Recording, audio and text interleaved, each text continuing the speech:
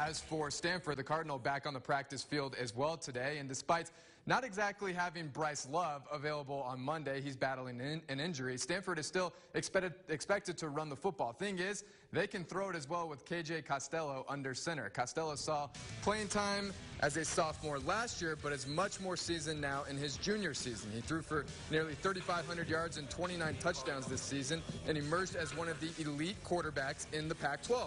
For Costello, it's pretty simple. Get the football to the playmakers on an offense, let them do the rest.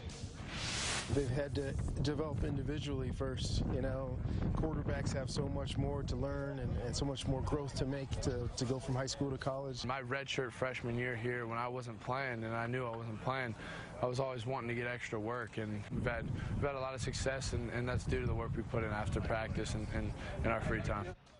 How about that? Costello was here at the Sun Bowl just 2 years ago with Stanford and was an afterthought in this offense.